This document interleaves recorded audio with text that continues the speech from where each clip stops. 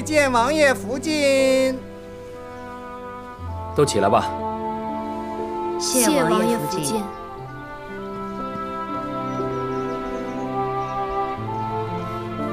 你们之前都与福晋见过的。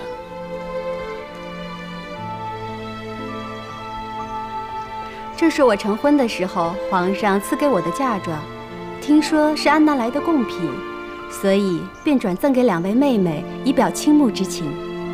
多谢福晋恩赏。这往后啊，都是一起伺候王爷的姐妹，不必拘束。2位妹妹的住处都已经安排好了。今儿是你们进府的喜日子，都早些回去歇息吧。妾身告退。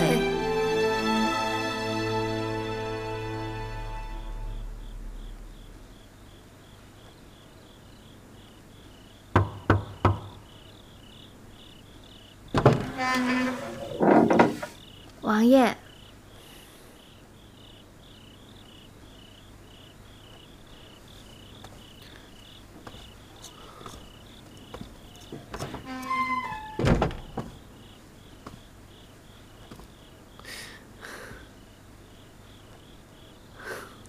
难得看你这么规矩的坐着，还真有些不习惯呢。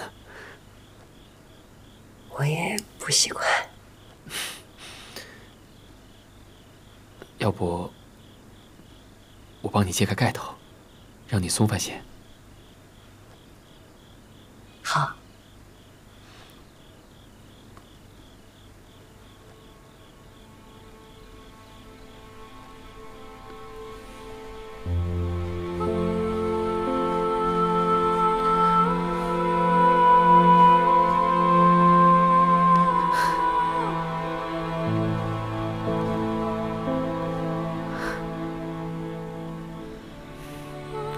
好看，比我想的更好看。你穿红色也好看。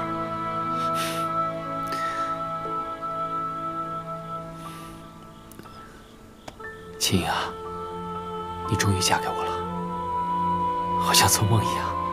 我也觉得在做梦一样。跟你说个悄悄话。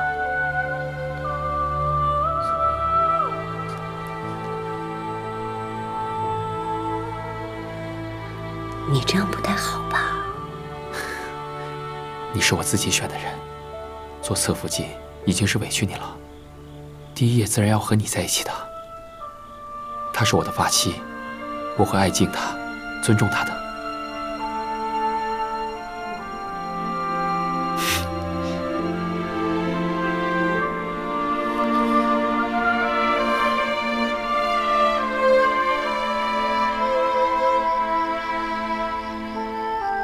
格格，王爷今夜去了侧福晋那里。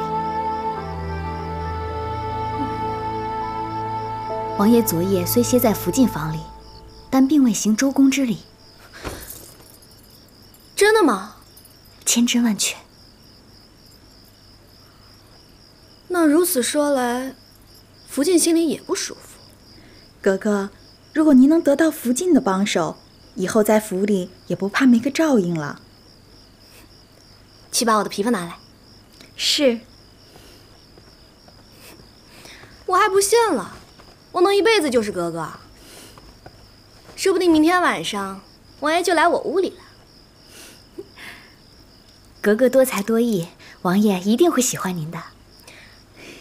王爷去了侧福晋那儿，怎么会呢？你没看错吧？福晋，奴婢没有看错，王爷的确歇在侧福晋房中。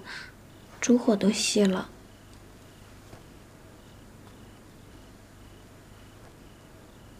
你下去吧。是。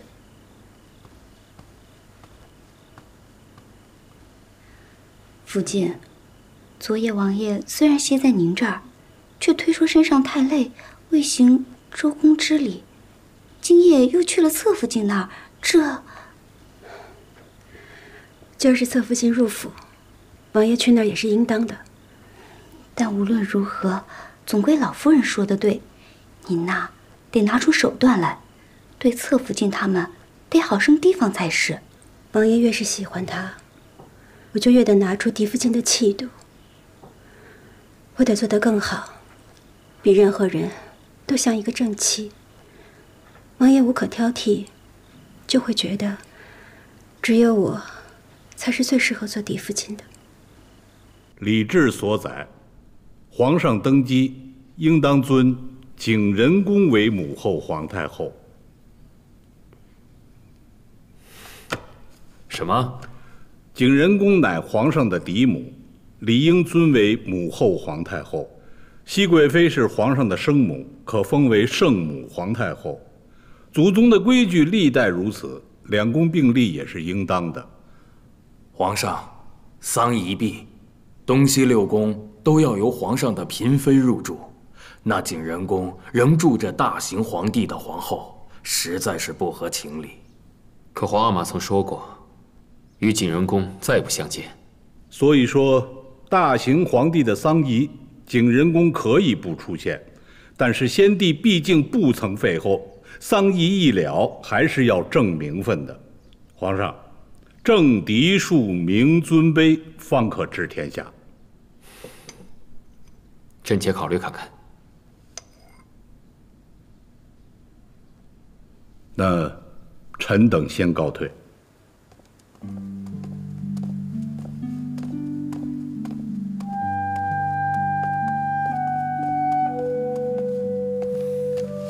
臣妾给皇上请安。你来了。这2日在丧仪上，看皇上唇干气燥，眼睛里也是红红的，所以臣妾给皇上煮了1碗杏仁露，润润肺。过来吧。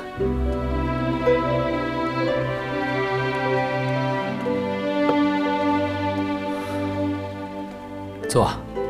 皇上，朕叫你坐你就坐。哼，哎，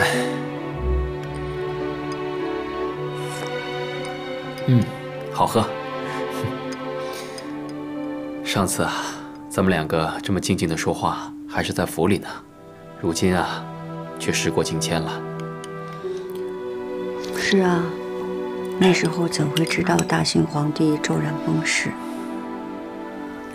皇上现在也是身负千斤重担。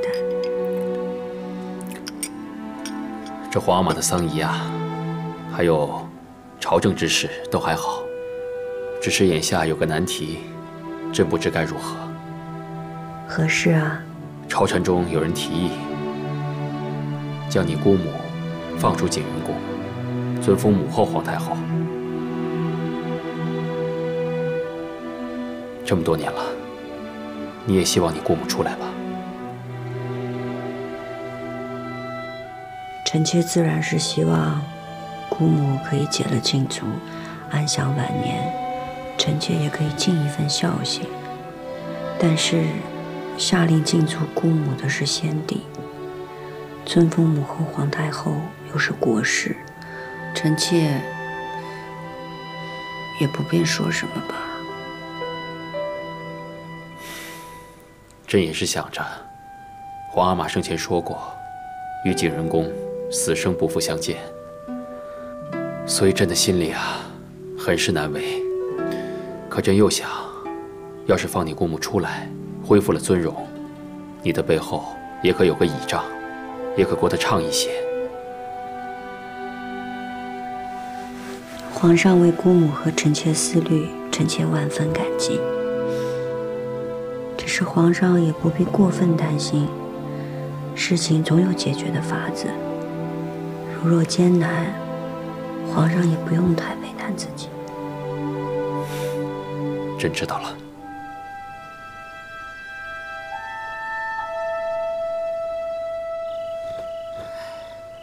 真有这样的消息传出来？是，奴亲大人一得消息就递话进来，让告诉您知道。大行皇帝没留下任何处置景仁宫，这麻烦就来了。说是张廷玉大人先向皇上提议的，又有几位大臣陆续附议。张廷玉这老家伙，从来就把祖宗规矩、嫡庶尊卑看得比命还大。他要尊母后皇太后，那是防着哀家呢。张大人心里只有规矩，未必是存心跟您作对。哀家还能不知道那帮老家伙？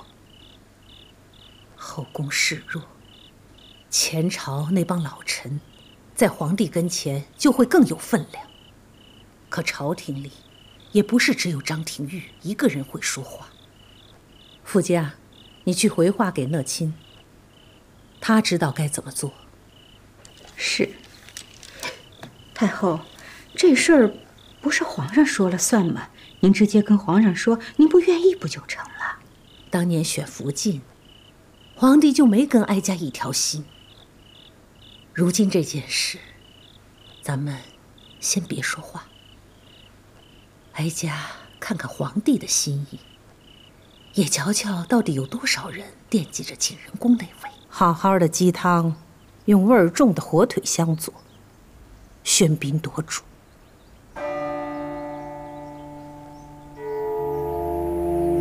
臣妾只是想用鲜味儿令太后开胃，没想到访了太后用膳，是臣妾的过失。两样东西炖一块儿，分了高低主次才好。想要并重，反而坏了味道。臣妾知错。看来这两样东西不能并重。太后，臣妾下回给您炖清鸡汤喝。叫人把这些东西都撤了吧，哀家没有胃口。皇额娘，您近日为心底哀痛，身子本来就不适了，若饮食再清简，那就更撑不住了。您好歹还是进一些吧。太后好不容易进些晚膳，却被青樱姐姐败了胃口。今日下午还有好几个时辰的哀仪，青樱姐姐是想让太后饿着身子熬在那儿吗？臣妾有失，甘愿受罚，还愿太后顾及凤体，多进一些吧。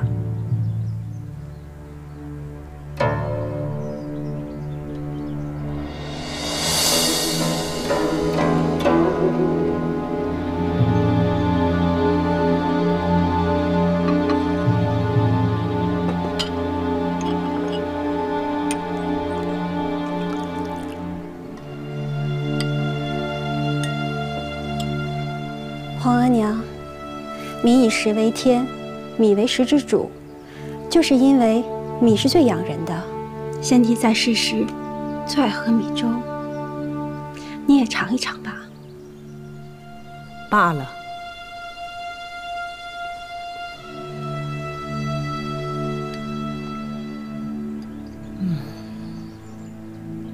说来呀，这一饮一食能有多大讲究？无非是审时度势，不要自作聪明罢了。儿臣明白。起来吧。臣妾谢太后。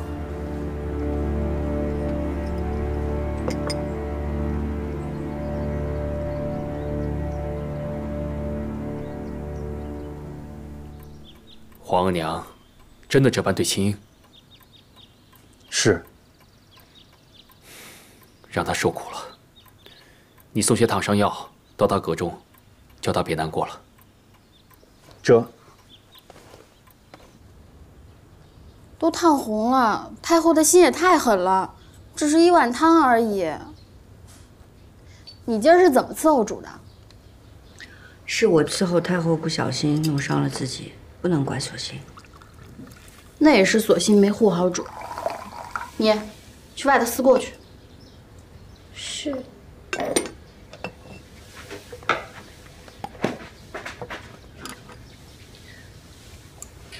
阿若，索性是前邸里从了新字辈的大丫头，你说话也得留意些，别总是颐指气使的。奴婢不过是觉着，索性不是咱们府里陪嫁来的，没有那么亲近。你和索性都是跟着我的，往后在宫里过日子，你们两个若不好好相处，日子怎么过？你这脾气是得改一改。可奴婢就是这么个心直口快的性子，太后今儿有点太欺负人了。不过皇上心里是疼您的，这不，吉吉就让李公公送了烫伤药来。奴婢看呀，等回头进了宫，或是老主子出来了，皇上怎么也得给您封个贵妃、皇贵妃的，到时候太后就不敢这么欺负您了。刚跟你说了，说话要留一些，倒是越说越没分寸了。太后也是你可以胡乱妄议的嘛，若是让旁人听见了，你有10条命都填不满。奴婢也是心疼主嘛。是，奴婢知道错了，以后不敢了。还疼吗？疼。弘历打算什么时候放我出去，尊我为母后皇太后？你一定要做母后皇太后吗？宫规祖制在此啊，先帝不曾废后，我就是名正言顺的母后皇太后，我该住慈宁宫去。住到慈宁宫之后呢，就跟钮祜禄似，再分个输赢。争斗不休，总会伤着自己的。我哪怕遍体鳞伤，我都要跟他斗到底。青樱，你要跟姑母一条心，你要让弘历早点放我出去。皇上倒已经很为难了。你这是姓乌拉那拉还是爱新觉罗呀？我是心疼您。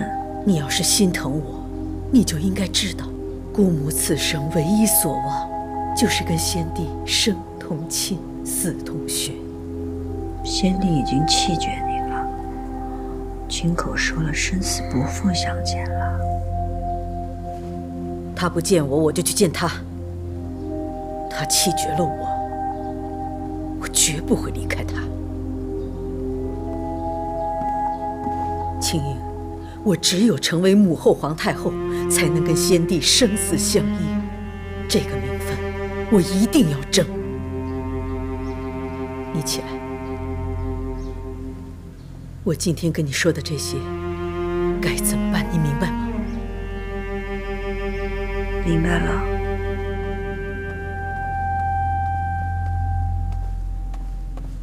皇上，金主儿来了。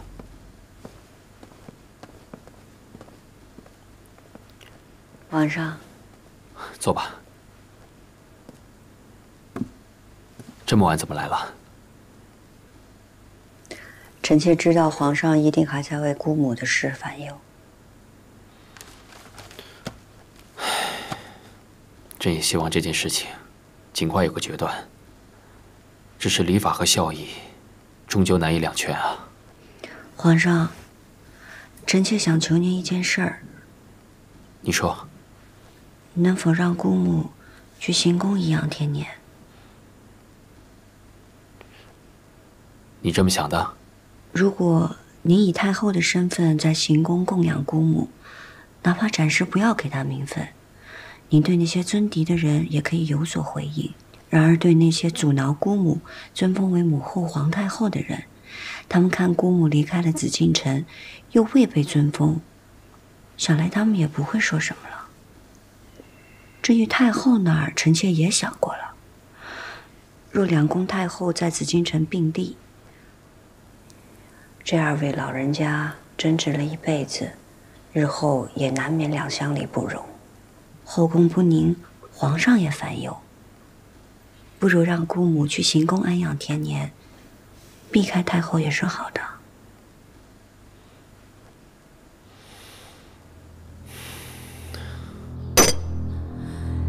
你说皇帝已经暗中安排人去行宫排布事宜了？是，清福晋才离开养心殿，皇上就派人去了行宫收拾殿阁，亦应按太后安养布置。荒谬！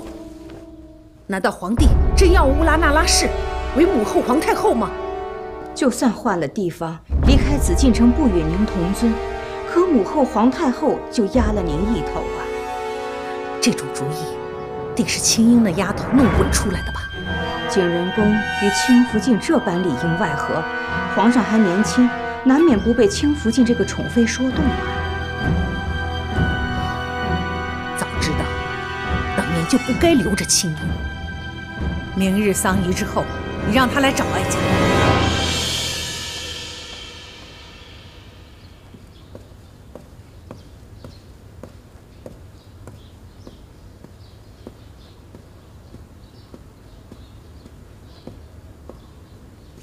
臣妾给太后请安。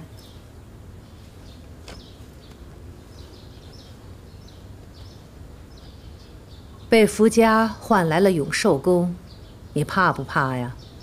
被太后召唤，臣妾怕的是侍奉不周，未能替皇上尽一份孝心。你的孝心都进去了景仁宫吧？太后，请恕臣妾冒昧，景仁宫是臣妾的至亲，臣妾不能不去看望他。就是去看看。臣妾也求了皇上，让姑母去行宫颐养天年。痴心妄想！你是觉得，你如今可以仗着皇帝对你的那点情分，来压哀家了吗？太后，臣妾没有这个意思，臣妾只希望姑母能安安生生地活下去。安安生生？没有名分，你姑母会安安生生地走出景仁宫，去到行宫？乌拉那拉氏有你这个希望在，你觉得你姑母会安安生生吗？你要你姑母活，可以。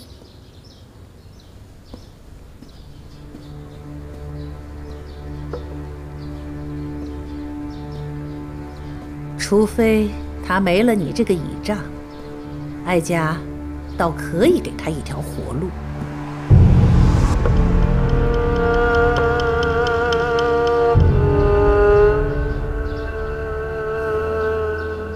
如今正是先帝丧仪，丧仪过后，你自寻了断。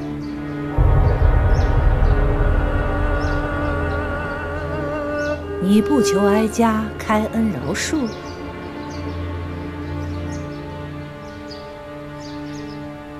太后发落赐死，自然主意已定。臣妾知道求也无用。你要不死，也不是没有办法。哀家可以给你一条路选。乌拉那拉氏，有你姑母，便没有你；有你，便没有你姑母。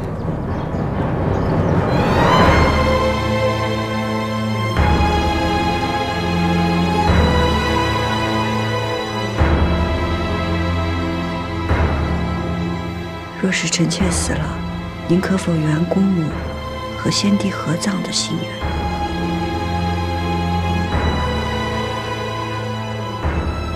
你倒真有孝心。只要他在行宫安分养老，哀家许他和先帝合葬，只是没有名分罢了。多谢太后。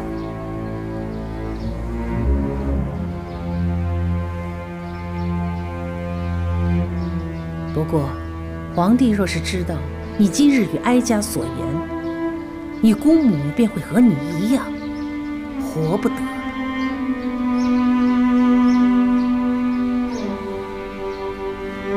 臣妾明白，多谢太后。景仁宫的事情呢，朕已经安排的差不多了，只是没想到风声传了出去，朕呢，还得要顾及皇娘的心意。为了安抚皇额娘，也为了你姑母，来日能好好颐养天年，按太后奉养她的事，朕还得慢慢安排。皇上的难处，臣妾都明白。臣妾是替姑母难过。你放心，朕会将景仁宫移至盛京旧宫，好好安养。在这件事情上，他只是缺了一个名分罢了。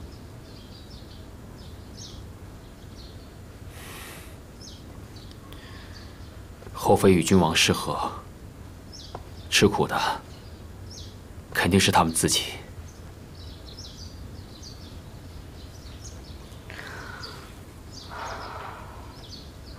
还请皇上顾怜姑母，不要让他在深进旧宫吃苦。瞧你这话说的，你放心，朕呐，每一次去盛京，都会带你去探望他，平时也会派人多多伺候他。臣妾多谢皇上。你要谢啊，就别嘴上说说。朕惦着你的暗香汤呢，什么时候给朕再做一碗？梅花都没开呢，怎么做暗香汤？朕知道你喜欢梅花，秋天过了就是冬天，会开很多梅花，到时候多做几碗给朕喝。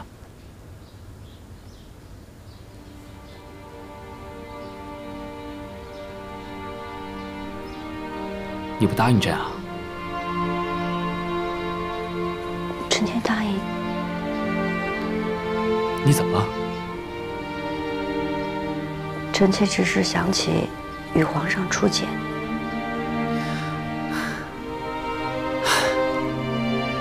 当日咱们一起听了一出墙头马上。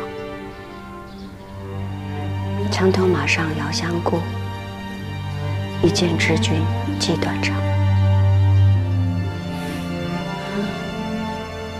朕记得。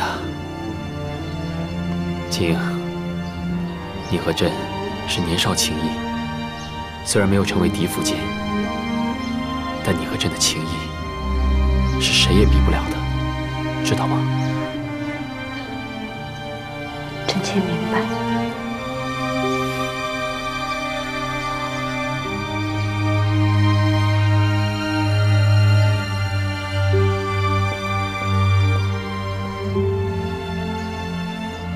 皇上，如果日后臣妾不能日日给您请安，臣妾也会永远祈佑皇上龙体康健，事事顺遂。这是干什么？快起来，快起来！来，你这个是怎么了？啊？不过朕也明白你姑母之事。一个女人为了名分，一生悲苦。朕明白你，朕和你一样怜悯你姑母。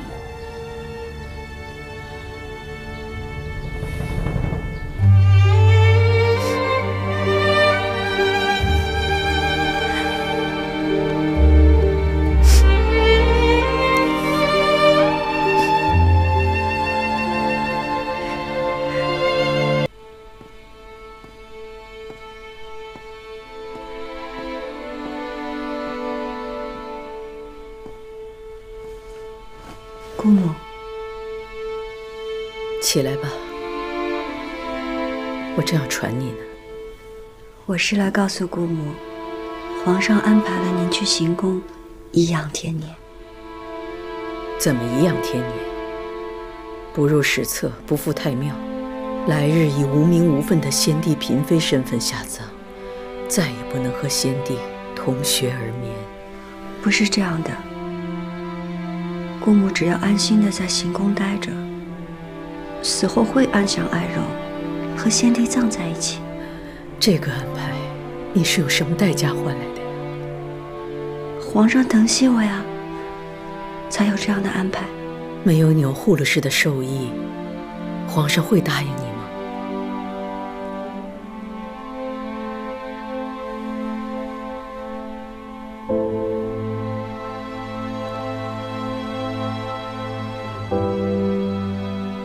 他一定也让你选择。我们姑侄俩，谁能活下来？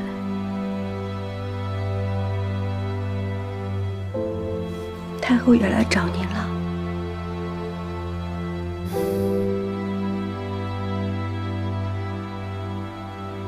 青樱，你过来。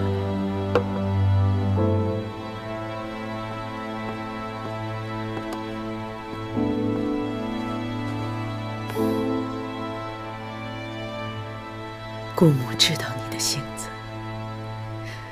你必然会护着我，你会舍去自己的性命，保住我的名分。可是你呼噜氏从来就是要我死，你死了有什么用？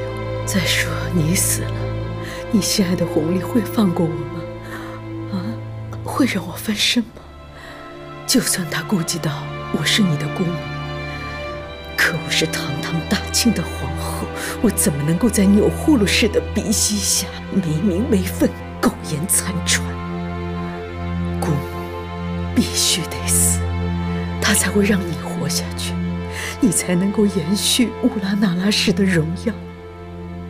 姑母，你已经有了皇上的眷顾，你是乌拉那拉氏唯一的指望。你要得宠，你要做皇后。可是姑母，我从未妄求皇后之位，我只想跟皇上恩爱长久。你心里有弘历对吧？难道不想跟他生同寝，死同穴吗？你只有成了他的皇后，才能跟他生死不离呀。可是富察氏是一个好福晋，她将来也会是一个好皇后。庸庸碌碌，没有心气，乌拉那拉氏怎么就出了你这样一个女子？姑母，姑母，你怎么了？佛上，佛上，你怎么了？钮祜禄氏给的这碗毒药，不为毒身，只为毒心。这宫里，哀家只能允许有一个乌拉那拉氏，这也是哀家最大的宽容。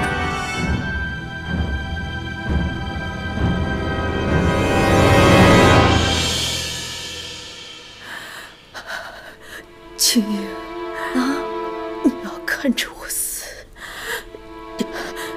证明我不是卑鄙自裁，而是有份报比，怪不得任何人。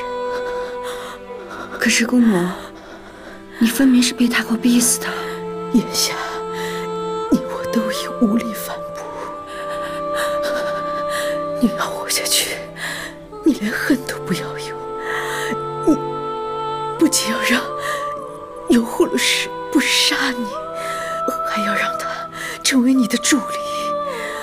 你要当皇后，才是为我报仇，更是对我的报答。你比我幸运，你已经有皇上的宠爱，千万不要像姑母这样成为一个弃妇。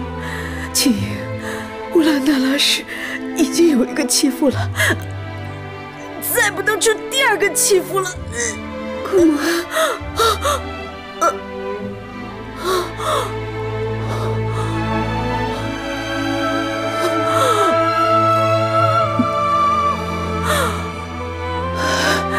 那一年，先帝封我为皇后，那是我最好的时光，身应殊荣，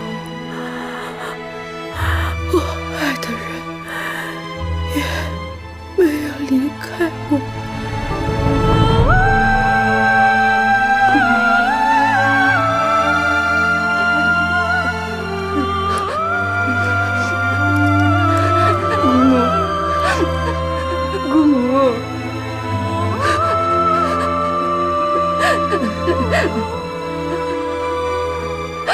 姑母，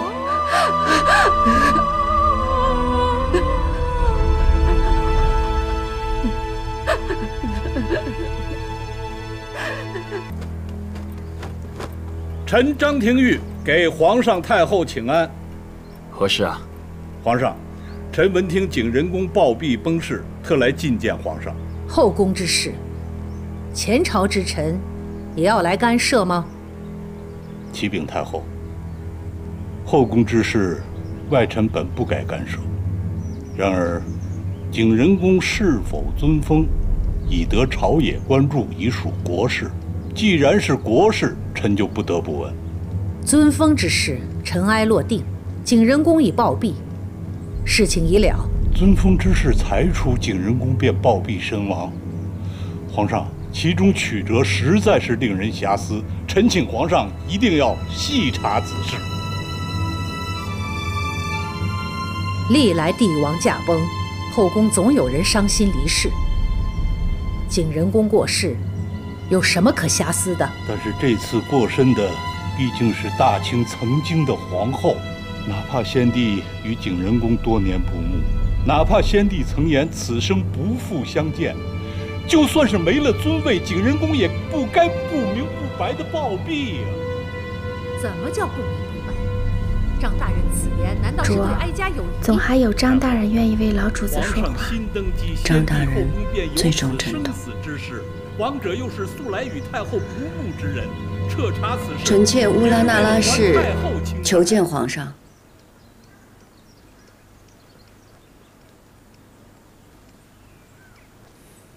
进来吧。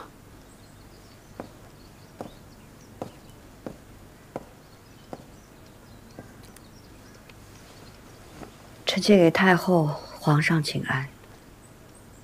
起来吧。给娘娘请安。娘娘，臣张廷玉正与皇上谈景仁公暴毙之事，娘娘是景仁公的至亲，务必为他讨个公道。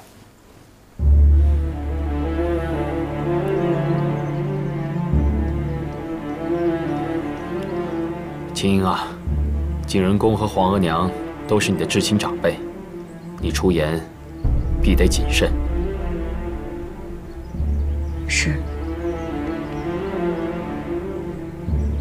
张大人，我因姑母去世，悲痛万分。可公道二字，却不知道张大人从何提起。姑母敬祖景仁公，悲愤交加，暴病多年。因先帝驾崩，姑母过分忧心，而居然离世。当时我侍奉在榻前，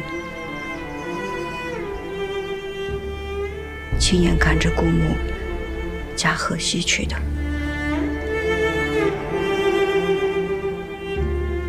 当真？当真。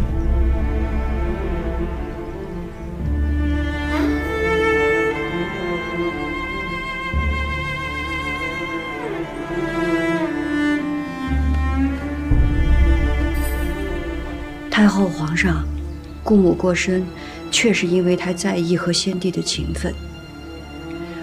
若有任何流言蜚语，臣妾应该出面平息，好让姑母走得体体面面，安心身后事。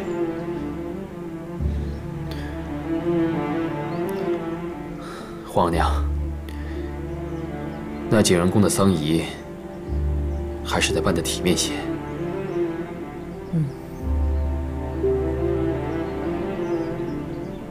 那就按非礼吧，也可葬在嫔妃原寝。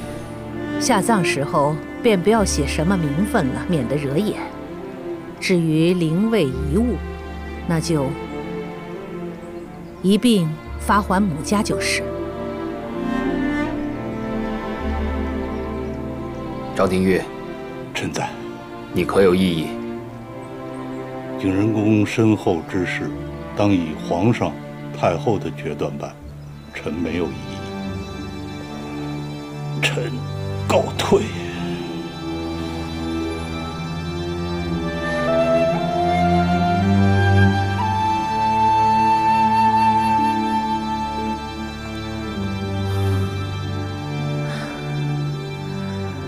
皇帝国事繁忙，哀家回去了。儿子恭送皇额娘。恭送太后。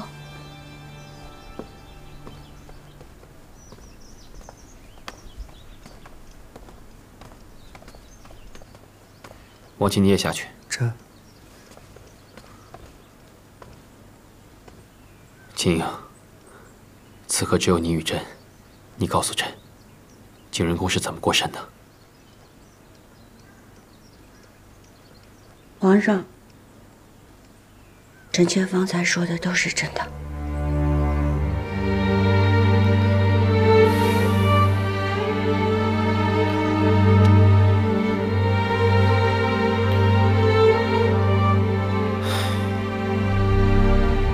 这事了了，也就罢了。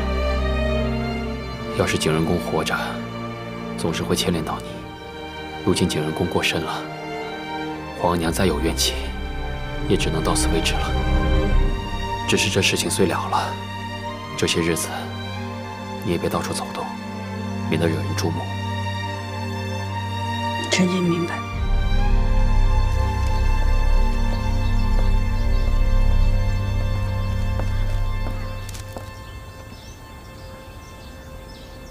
太后，您放心，青竹也是个聪明人。